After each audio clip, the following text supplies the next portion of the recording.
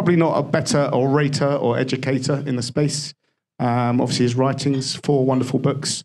And I think he's inspired very many people along the way, and he's kind of got the back of the crypto community. So without further ado, we welcome Andreas to the stage.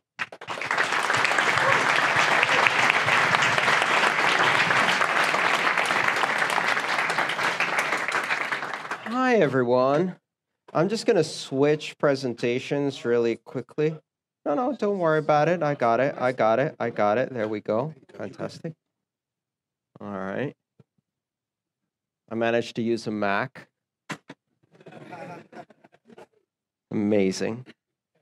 So I'm going to mostly do Q&A today, which I think a lot of people enjoy the Q&A, and I certainly enjoy it. So if you want to ask questions, you have to put them on the Slido, because I'm just going to switch the Slido, and I'm going to start answering questions right off the Slido. And that gives an opportunity for the people who are watching on the live stream to also ask questions.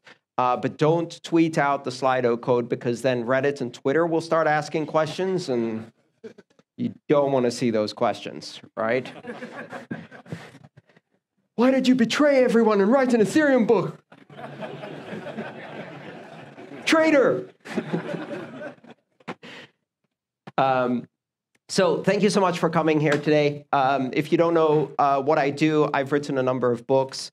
Mastering Bitcoin is a book about how Bitcoin works. It's the first one there. Mastering Ethereum is about how Ethereum works. These are technical books with software engineers. They're also suitable for computer science college level people. It's also good for people who have a technical aptitude and want to learn a bit more about coding. But if that's not your thing, these 2 books, The Internet of Money, Volume 1 and Volume 2, are a collection of all of the talks I've given, edited to remove all of the mistakes I made while giving those talks, and make me sound absolutely accurate and prescient in everything I say. And they're all like self-contained little stories, like 4 or 5 pages. And I tell people that my initial goal for these books was to make them the perfect toilet book. You can jump in at any point, read 4 or 5 pages in 5 to 7 minutes, good timing, and then I can deliver really important principles and memes directly into your brain when you're at your most vulnerable. And you can do that to your friends too. You're like, this will get them reading. What you do is you remove all of the other reading materials, including shampoo bottles from Reach, and then you put the books right there. And they sit down and they don't have anything else to do. Yeah, you see the plan? It's working. So you can also get all of this information online. All of my work is Creative Commons, free and available. Again, the Slido right there, #AA, capital L London, so you can ask questions. Today's talk is going to be short. I want to talk about the killer app. What is the killer app? So first, let's start with Bitcoin. What is the killer app for Bitcoin? Let's try again. What is the killer app for Bitcoin? Money! Money is the killer app for Bitcoin. Money is the killer app for Bitcoin. And you can look at different aspects of money. Some people are like, really, it's more about payments, medium of exchange, more about keeping value, so store value. Maybe it's about capital flight, remittances to third world countries or developing countries. Maybe it's about monetary sovereigns. Yeah. Steak. Yeah. Guns and beer. No, okay, I went too far.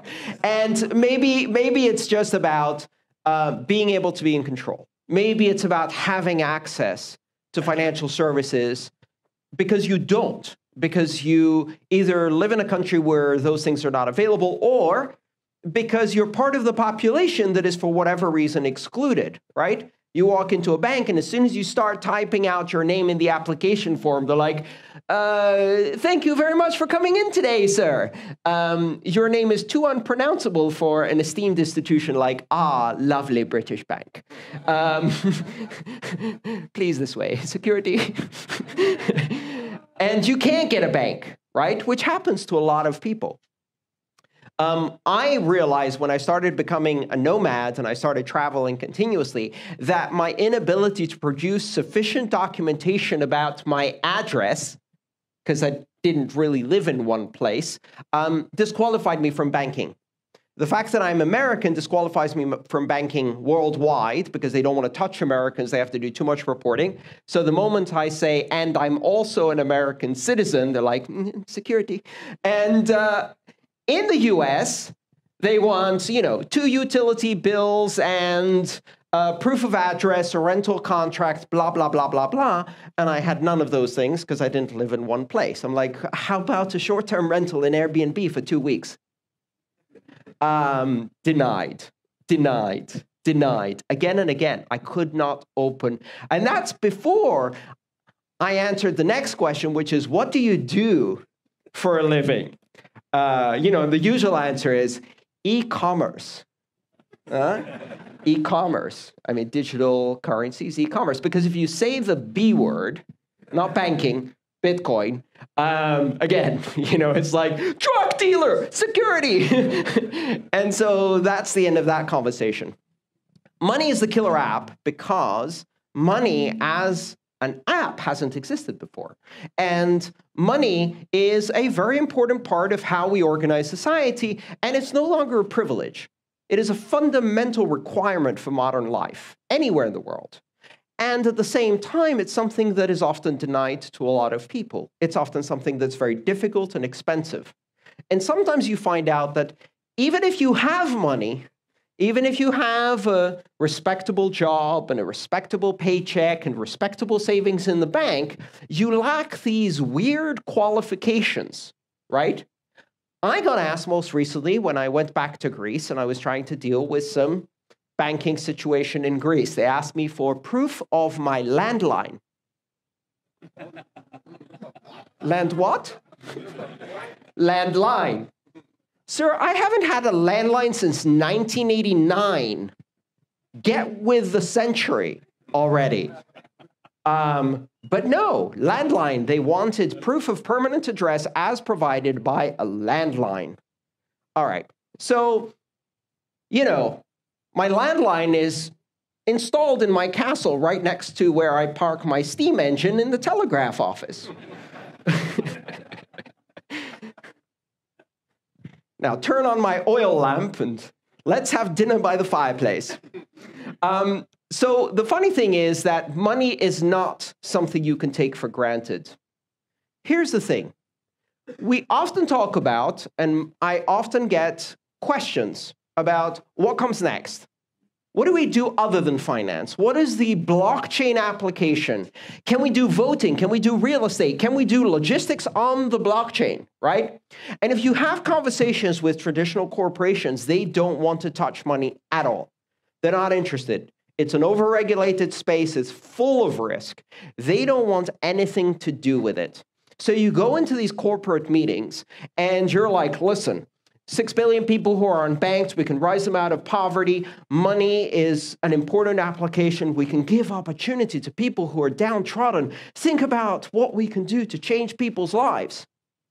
And while you're saying all of that, Todd next to you goes, we could track bananas on the blockchain and do a logistics blockchain. And you're like, but the people who are impoverished. And he goes, bananas on the blockchain. And your boss goes, Todd, you're a genius. Give that man a bonus.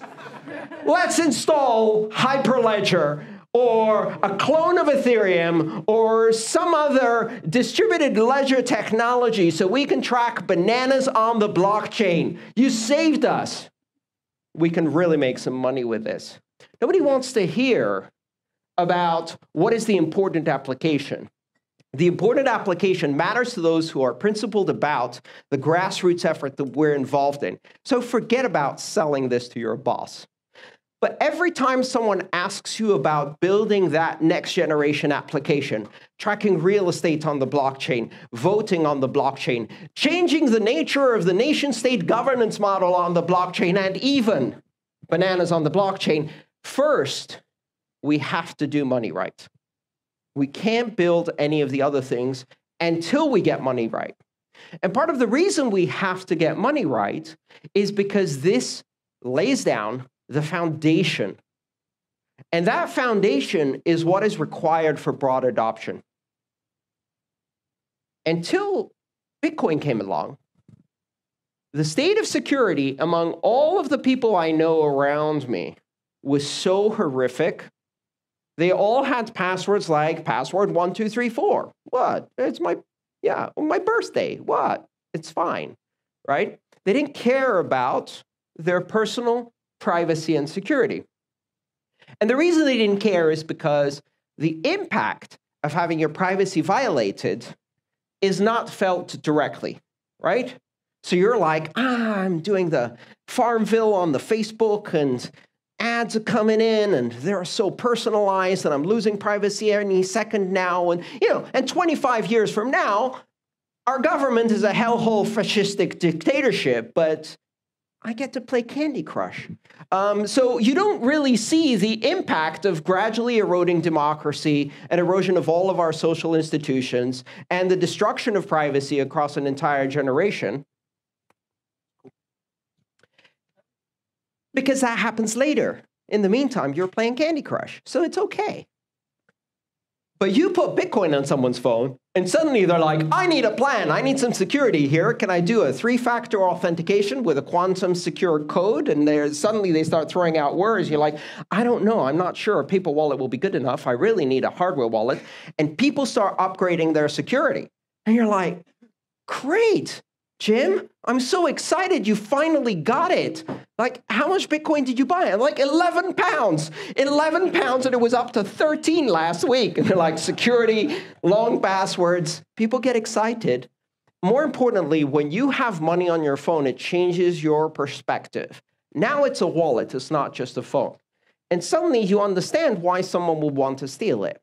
And that creates this really interesting situation because for the first time, people are using public key cryptography in a civilian setting in the largest deployment of public key cryptography we've ever seen in the world.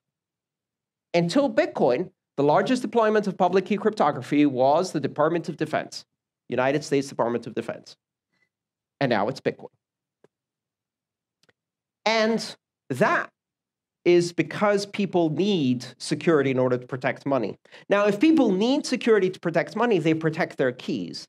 They back up their keys because it's their money. And if those keys are well protected and well backed up, now you can do interesting things like put a voting system on it. Otherwise, they don't care about security.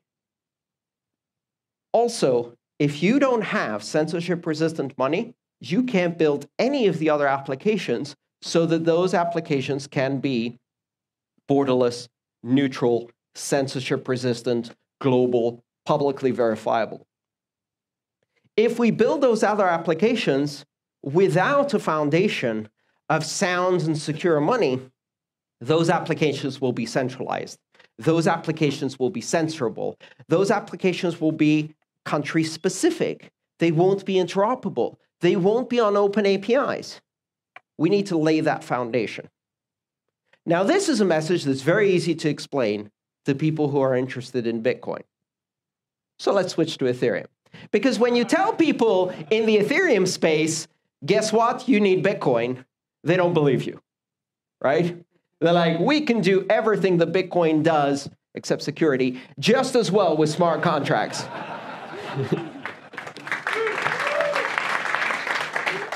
There are some fundamental trade-offs. The flexibility you need in order to do smart contracts does not go well with building very robust, secure, nation-state resistant sound money. Which is why, on the other hand, when you talk to Bitcoin people, they're like, we can do smart contracts too. We're like, no, don't. Even if you could, you don't want to. The compromises you'll need to make, the flexibility you'll need to introduce, will undermine all of the things that make Bitcoin secure, sound, robust money. Let us do our thing, let them do their thing, and let's play together. Bitcoin takes a lot of flack. Money for criminals, drug dealers, terrorists, pornographers, same things they said about the internet. And that's great because it provides distraction for Ethereum to go to unicorns and rainbows and puppies and distributed finance. But you can't do all of that if you don't have a secure basis to on-ramp everybody. You can't do all of that if your network can be attacked and denied service and shut down in certain countries. So Bitcoin provides the foundation that allows Ethereum people to be freaky. And I love freaky because there's a lot of innovation and creativity there, right? It's like a big brother who's like, you can dress any way you want, kid. And if anybody gives you any trouble, I'll show them, right? That's Bitcoin. So what's the killer app of Ethereum? Yeah, okay. What else? Stable coins. The DAO. I'm not kidding. Governance. The DAO. Decentralized autonomous organizations. Reinventing the modern corporation. Building systems of governance. Everything interesting on Ethereum is a programmable system of governance that is decentralized. Stable coins on Ethereum, which are decentralized, they are based on a foundation of a governance model that's using smart contracts. Everything interesting that's happening in Ethereum is governance. Ethereum is a platform for governance. Let's not talk about how you do governance for Ethereum. That's a whole other problem. But you can do governance with Ethereum, right? And maybe it's going to be another version of Ethereum. And maybe it's going to be a different blockchain that does smart contracts and virtual machines. And maybe none of that is going to make the price go up. I'm not talking about price or investment. I'm talking about what is the purpose of a programmable, flexible, smart contracts platform where you can do public verifiability of the execution and state of a smart contract. And the use of that is governance.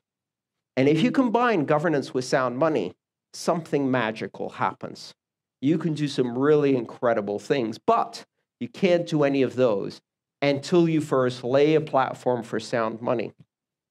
And what are the killer apps for other blockchains that are out there? I don't know yet. This is a beautiful ecosystem full of different things that are evolving in parallel to occupy different ecological niches or application niches that will do different things. And some of them are shit. That's okay. The beautiful thing about this open source space is we learn as much when they fail as when they succeed. No, we learn more when they fail. You sit back and you watch that beautiful explosion and you're like, I wonder what happened there. Let's tear it apart and find out. That post-mortem of the destruction is actually a great, let's not do that. So now we know one way in which proof-of-stake systems blow up. Great. Let's not do that. Delegated proof-of-stake systems that have collapsed into infighting, lobbying, accusations, and lawsuits. Oh, great. Now we know how delegated proof-of-stake systems fail. We learned a lot from that experiment. We now know how DAOs fail. Yeah, reentrancy bugs. Nobody was talking about reentrancy bugs before the DAO. We've learned a lot since. So if other systems in the broader ecosystem of blockchains run experiments, you should have a bit of faith. You should have a bit more faith in the thing that you believe in to say, let them do their thing. I don't need to warn other people that they're scams or shitcoins. Maybe they are, maybe they're not. I'm not the oracle. Maybe other people should do their own research and find out for themselves. And maybe some of those experiments are going to teach us something useful. I'm particularly fascinated by privacy coins, which are doing some amazing work in zero-knowledge proofs and range proofs, for example. Like, for example, Zcash had a catastrophic inflation bug because of an error in the white paper that described the joint computation mechanism to bootstrap the zero-knowledge snark. We wouldn't have learned that unless Zcash tried to do it first. Now, it really sucks for them because we don't know how many coins were created in the meantime, but it doesn't suck for us because we can learn now that, okay, if we were to introduce zero-knowledge snarks into Bitcoin, we have to consider the trade-off against the sound monetary properties. And maybe it's a risk that's too big. or maybe it's a risk worth taking. At least we know one way in which it fails. Maybe there are more. Maybe we'll find them. Let them play a bit more. We need guinea pigs. We need experimentation. And I don't want this space to close up and round up the wagons and go, nobody else will succeed. There can be only one. Gargan. There's only one leader. There's only one doctrine. There's only one true faith. That's not science. That's religion. I don't do religion. Feel free to do it if you want. I don't do litmus tests. I don't do purity tests. I do intellectual curiosity.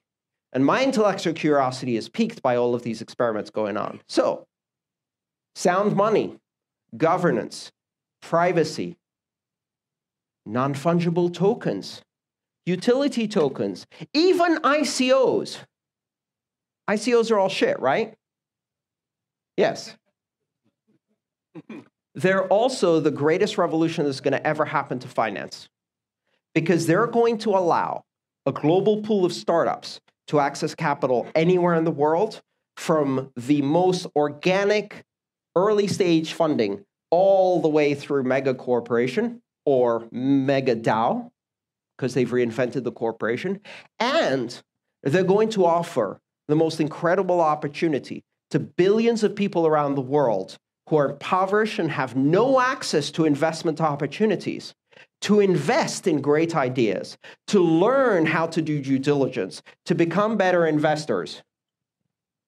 And with that, to secure a better future for their families. The entire VC to stock market space is about to get disrupted by the greatest new development in funding for early stage startups that has ever happened. And right now, all of them are shit. Can you hold those two ideas in your head at the same time? Can you say, right now it's a zoo, but out of that is going to come the biggest revolution in finance? Can we say right now it's a lot of people who are doing a lot of scams? The traditionalists in this space say, we need vetting and regulation in order to fix the problems of the new model of decentralized crowdfunding. We need to introduce an 18th century model of committee-based oversight and regulation. I say, in order to fix the problems of decentralized crowdfunding, we need to introduce decentralized vetting, decentralized due diligence, decentralized reputation scoring. We can build all of the tools to improve the quality of investments, the quality of research, the quality of reputation management, so we can better serve investors. We can build programmable escrow systems that allow us to ensure that the founder can't run away with the money without the approval of the rest of the board, or even yet better, that the founder and the board only get 1/4's worth of funding until the shareholders say, you're doing pretty good, we'll give you another quarter. And they vote to give them another round, and trickle out the money. Because if you're a young idealist who just came out with the best idea and the best team and the best execution, the worst thing that can possibly happen to you is $100 million in your bank account. Because within 1 month, you'll be wondering how it was possible to spend so much money on cocaine, champagne, and strippers. You thought your CFO had things under control. Turns out your CFO was doing most of the coke.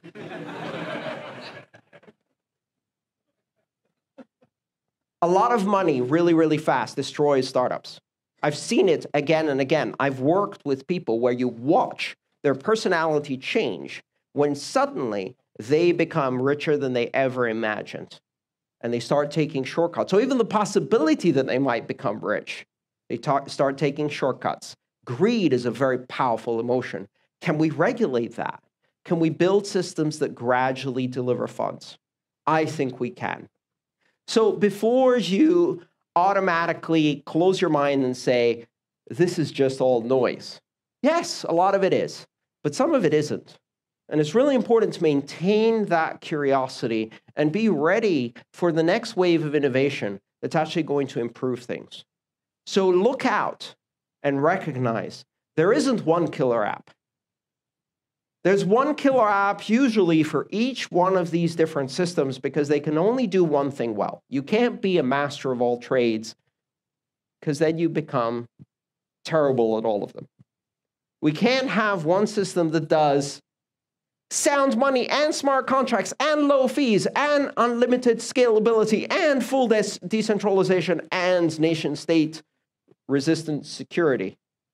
Although I'm pretty sure I read that in a brochure of a new blockchain that just came out. And they claim to do all of those things. When you see claims like that, you have to think there's one of two things going on. Either they don't even understand the fundamental engineering trade-offs. And that's really dispiriting. It's like, so you think you can do all of these things? You really don't understand the fundamentals, or they're just lying. That's a bit more reassuring, because lying I can understand. If you've been in this industry so long and you can't understand that there are trade-offs, and you refuse to believe that there are trade-offs, well, then I can't really help you. There are going to be killer apps coming in many different ways, in many different dimensions. And remember the other important adage.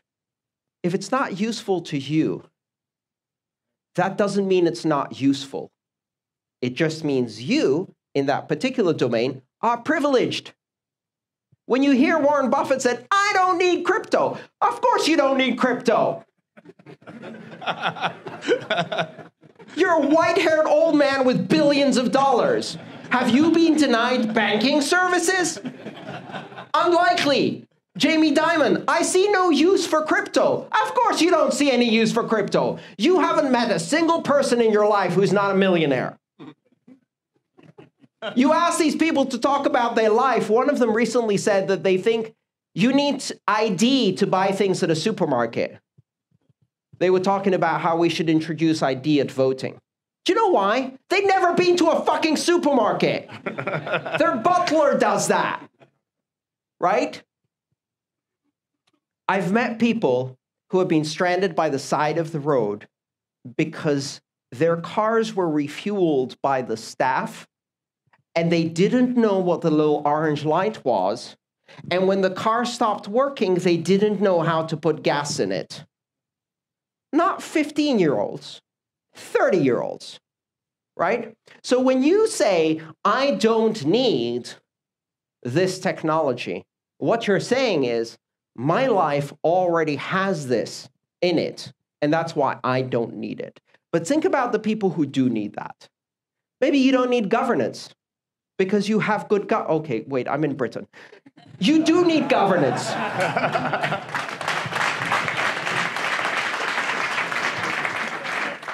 Maybe you do need governance so you can run another bloody referendum and do what the majority wants. Or you'll end up with Boris Johnson. I think I can actually still vote here. Maybe I should come back.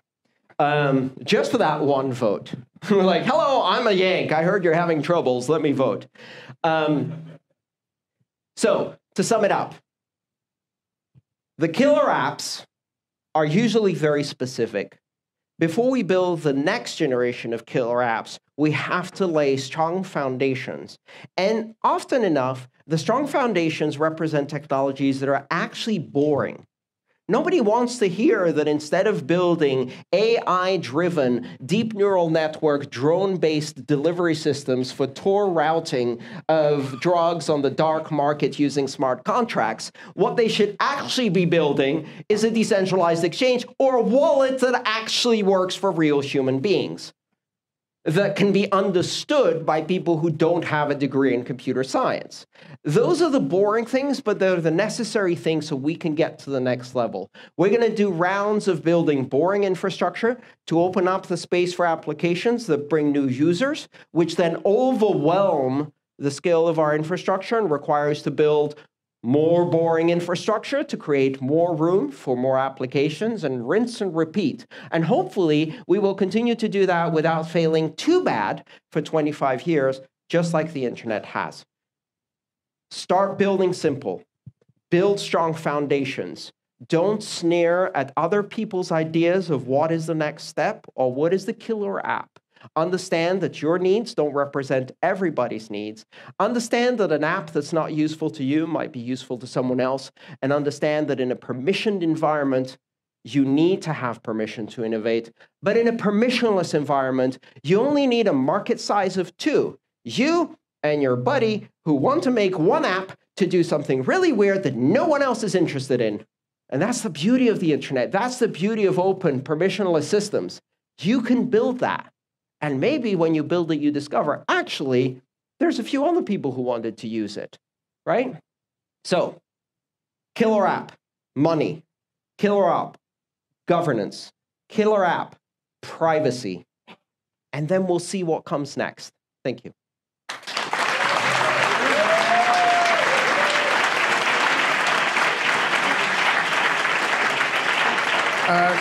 Thank you very much, Andreas. That was better than EastEnders, I think. Remember, as Andreas switches over to Slido, hopefully the questions have been coming in. If you smell pizza, do not move, okay? If you move to the left, you will be banned from CoinScrum forever. You're never coming back. So just stay still, because it does interrupt everyone. Okay. So it'd be good to move into the Q&A, and then hear Andreas's pearls of wisdom. I think we're ready for this. Let's go. Let me see if I can put it in watch mode. I don't know if I can do that when I'm logged in. No, don't give me a dictionary. No. See, this is what happens when you try to use a Mac.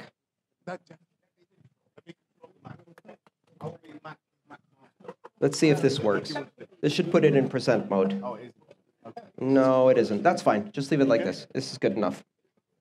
All right. I have one very, very important request to make. It has been my experience that by the time I finish all of my presentations, book signings, and things like that, and I go to get the pizza and beer, there's no friggin' pizza and beer. So, at this point, Paul, please, 1 IPA, 2 slices of pizza, any kind, thank you very much. Yeah.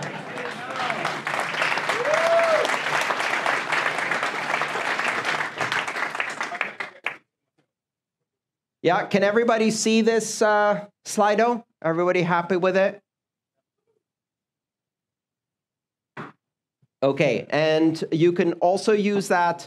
The code is hashtag AA capital L London on slido.com. Let's start with the first question and see what happens.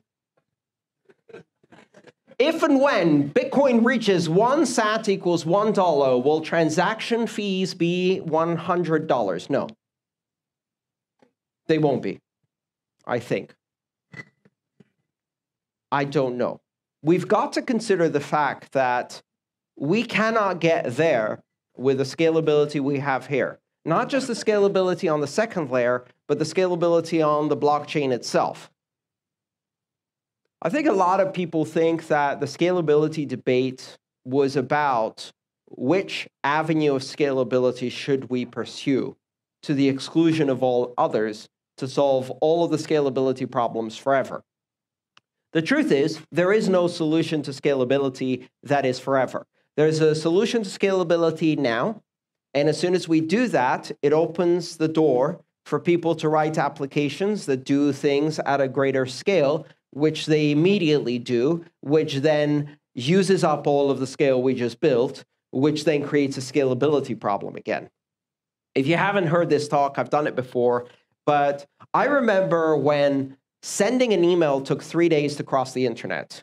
And then the infrastructure got better and you could send an email in seconds, and then someone invented what's called MIME. Multi-part internet mail extensions, or as we know them today, attachments. And then the internet melted down because people started attaching things to email and the capacity wasn't there. And then we started putting images in emails, and then the internet melted down. So we had to build a lot more infrastructure, and then people tried to start attaching videos. And then we invented the web, and then things really melted down. And then eventually we could do video on the web, and then things melted down again. And then eventually we could do voice across the web, and then the internet melted down again. And in every one of these stages, the capacity that's created gives an engineer a bright idea, and they go, I wonder what I could do with all of that bandwidth. And immediately they have 100 ideas, and they implement half of them, and the next day there's no internet left, right? I was once given a 1 gigabit fiber connection to the home in one of the places I was living semi-permanently. It's a few years back before I became a full nomad. It's like a gigabit internet connection. Wonder what I could do with that. 50 ideas come to my head. I call up the internet service provider. I'm like, yeah, I have a 1 gigabit fiber internet, fully symmetrical, 1 gig down, 1 gig up to my home. They're like, yes, you do, sir. Great. Can I actually use it? Absolutely, sir. No, I mean, can I actually use it? Of course, sir. Why would you not be able to use it? I was like, because I'm an engineer. I can actually use it. Like, yes, of course you can use it. Okay, can you put that as a note on my account that I called and you said I could use it and I will use it and I warned you I would use it? Okay, great, we're good, thank you. Upgrade router, upgrade switch, and then I pegged it. For the entire time I lived there, the utilization of that fiber line was 1 gig up, 1 gig down, 24 hours a day. And somewhere in the vast ISP realm, there was an engineer going, I told him we could use it. I didn't know he would. And there's a little map of the city where I lived. And there's one huge red dot over my house, which is like, how is 80% of our capacity going to one house? How did you let that happen? This is what happens in scaling. So I don't know how we're going to solve this. The bottom line is that the scaling debate wasn't really about which solution we do. It was really about who has the power to decide that. And then there was a lot of people going, I do. And a lot of other people going, no, you don't, I do. And I was sitting back going, oh boy, I'd better not get involved in this one because it's going to turn ugly. And it turned ugly. We are going to do all of the things. We're going to do layer 2. We're going to do optimization within transactions. We're going to do compression. We're going to do network optimizations. We're going to do signature compression. We're going to do signature aggregation and batch verification. We're going to increase the base block size. We will have to. And by doing all of these things, including side chains and connecting through layer 2 to multiple networks that can take more capacity and be used for different applications, we will get to a point where we have the ability to onboard the billions of people who need this technology. And how much are the fees going to be? All I can tell you is that the fees are going to represent the cost of the intermediaries that exist. The current financial system is expensive because it feeds the profits of giant intermediaries, and that cost is passed to you. If we can do it with fewer intermediaries, it's going to cost less. So is it going to cost $100 to make a transaction? I don't think so. I mean, we're trying to make it so that Wells Fargo and Western Union can't charge you even $35 to move money across borders. It'd be pretty embarrassing if we couldn't beat that price. We'll need to do lots of different things. And I don't know the answer yet, but I'm an optimist when it comes to engineering. Proof of work means tons of pollution. Do you want the planet to die? Yes, as long as I get rich. I don't have children. I'm taking it with me. No. First of all, Bitcoin doesn't cause tons of pollution. Proof of work doesn't cause tons of pollution. Pollution isn't caused by energy consumption. Pollution is caused by some forms of energy production. If you produce energy with solar panels, you're taking sunlight that was going to fall on a patch of grass and turning it into electricity. You're not producing pollution. Instead, what you're doing is you're subsidizing the cost of solar panels and making them cheaper and more efficient for everybody, which actually is better for the environment. Now, I'm not going to say this is an environmental plan. What I'm going to say, though, is if you're concerned about pollution, we should be having the real discussion. The real discussion is this. The best way to allocate resources is markets. The best way to have markets incorporate the cost of pollution is carbon taxes and carbon markets. If we do that, the miners will see an elevated cost of using electricity from carbon-producing sources. And because they are highly mobile, and because it doesn't matter what time of day and what location you do mining at, they will immediately migrate to sources of electricity that do not have a carbon impact. And they will leave those sources of electricity with a high carbon impact for the usual players who cause most of the pollution. Weapons manufacturers, the war machine, oil companies, plastics companies. A dozen companies in the world produce a significant percentage of the entire carbon footprint. You buy from them every day. They have cute names like Johnson & Johnson and Palmolive and Tesco and Esso and British Petroleum. Bitcoin is not destroying the planet. Bitcoin is using the cheapest form of energy that exists, which is waste energy that can't be used for anything else because it's either too far from sources of demand or because it's produced at times when there is no demand, like, for example, solar panels in the middle of the day when no one is running their lights. Are you concerned that the Facebook Libra coin will result in a truly... Oh, wait. Okay. It's gone. It's gone. And it's gone. Oh, there it is. It went down. Are you concerned that the Facebook Libra coin will result in truly decentralized permissionless coins like Bitcoin getting replaced? If they can build a truly decentralized permissionless coin, I will frickin' join the board of Facebook.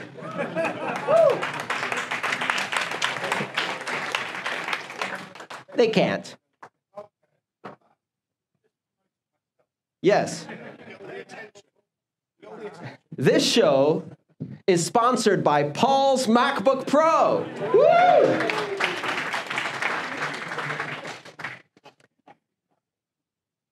Facebook can't do that. The 5 pillars, or if you like, the broad principles of the types of blockchains we care about are open, borderless, decentralized, neutral, censorship resistant. You can add to that publicly verifiable, immutable. Could I have a bottle of water at some point, please? Thank you. And Facebook can't do any of those. Why? They're not an open source project.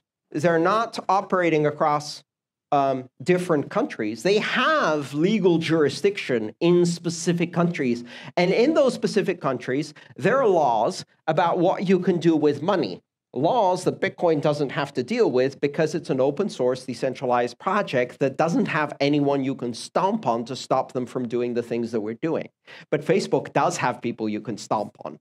So as a result, they say, let's do an open network where anyone can join. And all of the regulators in every country go, oh, whoa, whoa, whoa, whoa. Actually, that's not how it's going to play out. First, they're going to have a committee meeting inside Facebook, and they're going to say, let's build a completely open, decentralized cryptocurrency. And the lawyers at Facebook, who outnumber everybody, are going to go, whoa, whoa, whoa, whoa, whoa. We can't allow that. They can't be borderless because they have to abide by the regulations that prohibit transfers across borders without know your customer and anti-money laundering. They have to vet every participant in the transaction. They can't be neutral because they can't just transfer value from anyone to anyone for any purpose. You can't buy certain things with money through the traditional payment systems. Now you're probably thinking, drugs. Well, yes, in some countries, drugs. In Saudi Arabia, it's Bibles, right? In every country, it's a different set of moral codes, some of which you agree with, some of which you don't. And we don't allow the morality of different countries to impose a single set of rules that are the least common denominator. We don't say, well, in one country, it's actually illegal to pay for a driver's license for a woman. We can't have women driving around on their own without a guardian. Plenty of countries where that's the case. So we actually have already a system that does not abide and is not regulated based on the least common denominator of all jurisdictions, and that's the internet. But you can't do that with money.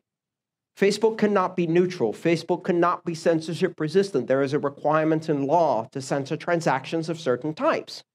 Try it. Go to your bank tomorrow and send a wire transfer to Ahmadinejad and see how long your bank account lasts, right? Not allowed to do it. So Facebook cannot build an open, decentralized cryptocurrency because they're prevented by law to do so. No company can do what Bitcoin does. So what do they really compete with? What they really compete with, and who should be terrified by this, are banks. Because banks are currently now squeezed between a rock and a hard place, or a Bitcoin and a face coin. Because on the one hand, they've got an open, decentralized, lawless jungle zoo of cryptocurrencies that they can't play in, they can't compete, they can't co-opt, they can't sue, they can't buy, and they can't even get the government to shut it down, even though they've been trying. So that's out of bounds. And then the thing they pride themselves the most, which is being progressive technology companies, well, Silicon Valley can do better. And if you think Facecoin is coming, so is Apple Coin and Amazon Coin and Twitter Coin and every other Silicon Valley giant, Uber Coin, Airbnb Coin, whatever. Everybody's going to get into this game eventually, especially if Facebook shows that it's successful. And suddenly the banks are competing for the same fundamental financial services with a whole bunch of Silicon tech giants who not only know how to do user experience and user interface better. I mean, imagine banking plus Candy Crush together. The banks will lose a whole generation of customers. I remember when I was a customer here in the UK, NatWest was giving out toasters to students in order to get us. And guess what? I got a toaster. Yes, sir, I got a toaster. It was a crap toaster. It was. It was like one of those really, really cheap Argos models that fell apart within 2 months. But I still got a toaster, which is more than I can say about my Greek bank. But imagine what goodies Facebook can give you. And the best part of this is that they have to compete with these giants who actually have perfected the art of using artificial intelligence to tickle your dopamine receptors. And they're going to deliver banking to you. Now, this is a horrific surveillance capitalism dystopia in which everything you do will be tracked, all of your payment information will be sold to everyone everywhere, and destroy your privacy, destroy democracy forever in all developed countries. But for the banks, it's worse. Their profit margins are going to go down by at least 8%. And that's really serious. Crypto Cobain was here. Hi there. Come on. What is happening here? Very good question previously about the Lightning Network as a second layer scaling solution. Okay, we're being spammed here. I can't believe this. Okay. Hi, Andreas. Do you believe that the Lightning Network second layer is the best scaling solution for Bitcoin, or are there other interesting scaling solutions? Again, the issue here is not which scaling solution solves scaling. The issue is which scaling can we do now, which scaling can we do now without other trade-offs, and which scaling do we do first. So my opinion, which changed, by the way, in 2014, I thought we should do big blocks. And then I changed my mind. And part of the reason I changed my mind is because I was paid off by Blockstream. That's what you'll hear on Reddit. No, part of the reason I changed my mind is because I've never been paid by anybody to do this. I wish I could get paid. I get paid by Patreon. Part of the reason that I changed my mind is as I saw the debate play out, I had made some very specific predictions in 2013. I said that as we develop this technology, the protocol is going to become ossified. That means that it will gradually harden. As the protocol gets deployed to more devices, as more people participate in the consensus rules, it's going to get harder and harder to introduce disruptive change, right? Now, I thought we had 2 or 3 years until that window closed. When the scaling debate happened, and I thought a pretty straightforward technical conversation that was happening on SegWit suddenly got derailed into this really, really ugly battle over who should have power, I realized, oh, the window's closed. It's already closing much faster than I thought. So then I'm thinking, what is the most important thing we need to get into the base layer before that window closes? What is the thing we can't do on layer 2? And the answer to me is obvious: privacy. We have to do privacy on layer 1. We cannot do privacy effectively on layer 2. If you build a layer 2 privacy solution with layer 1 being wide open, that's like building SSL on top of a wide open internet. The intelligence agencies will have a field day and turn it into a surveillance system. We need to build privacy in layer 1 because we can't build it well in layer 2. Can we do scaling in layer 2 effectively? Yes, we can. It's not a final solution. It's a magnifying effect. We can take every one transaction that happens on layer 1 and multiply its effect so we can do hundreds, thousands, maybe even tens of thousands of transactions on layer 2, which gives us leverage. What do we use that leverage to do? Optimize layer 1 further. Compress transactions, compress signatures, fit as much as we can. Every little thing we do in layer 1 now gets magnified by a factor of 100 or 1,000 or 10,000 in layer 2. So once we build sophisticated wallets that can use layer 2, we can now make incremental improvements of 10% in layer 1, and those balloon up to very big scale in layer 2. And then eventually we will have to do an increase in the block size, absolutely. And that's sensible to do when we have established sufficient incentive mechanisms, when we can achieve levels of decentralization where we don't have to sacrifice decentralization in mining in order to increase the block size, when we can ensure the more people have skin in the game, so they're running fully validating nodes so that our system is robust to denial of service attacks. Because if we make it so expensive to run a node now that only companies run it, only in data centers, well, companies can be coerced. They're the easiest organization to push around, right? They have lawyers who are going to say, whoa, whoa, whoa, whoa, whoa. You can't do that. The government sent us a letter. It had a letterhead and everything. In fact, we got a letter from a tiny, tiny town in Texas, and they had a star of a sheriff on it. We give up. This is too hard. So we need individuals with courage to be running nodes all over the world in weird little holes, hanging off lampposts, running underground. This needs to be a grassroots environment. And we can't sacrifice decentralization to do scaling now, because then we lose everything. So yes, Lightning is the important first step. It is not the last step. And it is not the step we take instead of scaling on the base blockchain. It's just the step we need to take first, because we need to do privacy on the base chain. What will happen to Bitcoin if it's banned by the United States or another major world power? Do you see this as a likely scenario? Yes, in the UK, not in the United States. So here's the thing. Compare and contrast the Constitution of the United States with the Constitution of the United Kingdom. Oh, shit. You don't even have one. Here's the bottom line. In the United States, we have a very strong rule of law, and it is especially strong when it comes to freedom of speech. In fact, over the last 15 years, the Supreme Court has repeatedly said that money is a form of speech when it is used for political campaigning. They have gone so far as to say that Congress has no right to regulate campaign contributions because money is speech. Now, they can't really walk that back very easily. So the moment that the United States goes, it's banned, many of the big companies that are based in Silicon Valley that now have billions of dollars and thousands of lawyers are going to go, haha, we'll see about that. And then they're going to sue the government before the law goes into effect. And they're going to get a temporary restraining order that says, this would really screw our billion-dollar business, so hold your horses there. I think this is unconstitutional. This will go all the way to the Supreme Court. Now, what happens there? We don't know. But here's the best part. Neither does the government.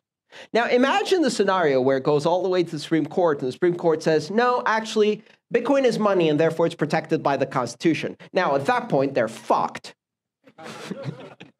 A ruling like that really messes things up, because now that has a trickle-down effect. Now you can't regulate any of it. Not just, you can now put some minor restrictions, as they call time, manner, and place restrictions on speech. Regulation of speech is subject to very, very strict scrutiny, constitutional scrutiny based on specific elements. You can limit it only in terms of time, manner, and speech, and you cannot limit based on content.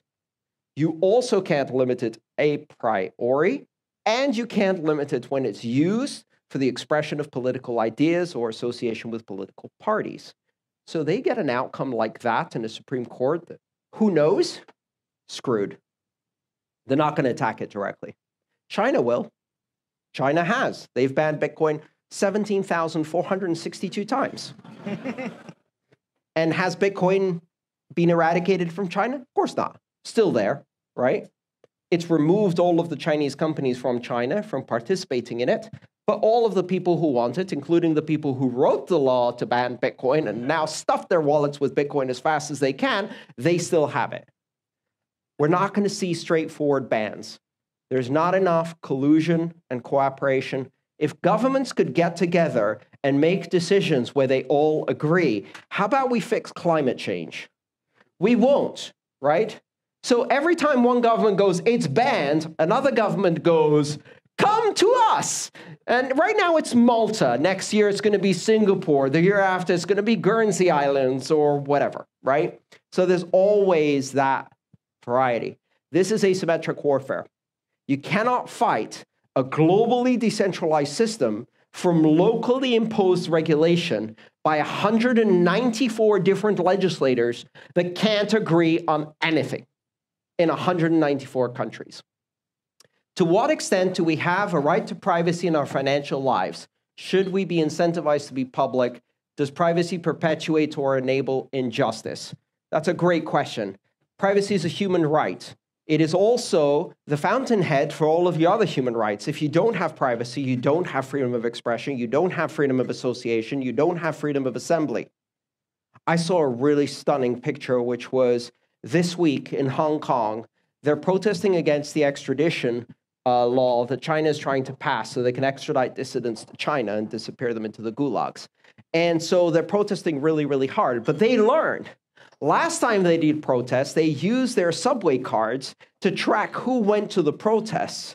So this time they had lines of people lining up with masks on, so they can't do facial recognition in the stations, buying tickets with cash and using paper tickets that are untraceable.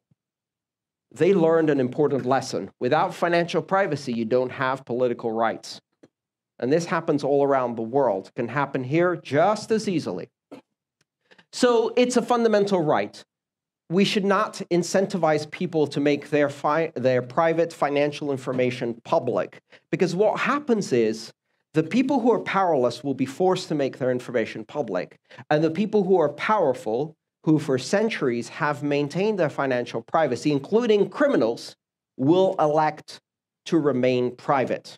They will put their bank accounts in Switzerland. You can read their names. They're in the Panama Papers. You remember when the Panama Papers were released and we found out that the world's financial elite had been stashing trillions of dollars in foreign bank accounts, and then all of them got prosecuted and half of them went to jail? Oh no, they just killed the journalist who wrote the story and no one went to jail, right? So you think they're going to give up their financial privacy? No. It's up to you to decide if you want it. And does it perpetuate or enable justice? Justice is a fundamental requirement for peace. Peace is not the absence of war. Peace is the presence of justice, as Martin Luther King said. Without justice, there is no peace. You want to fix the world? Give financial future and take people out of poverty. If we continue to let fear dominate our political life, and we continue to separate people into those who have the privilege of a future for their children and those who don't will come and kill us. And they have every right to do so. That is an excellent place to stop. Andreas, thank you very much. Thank you.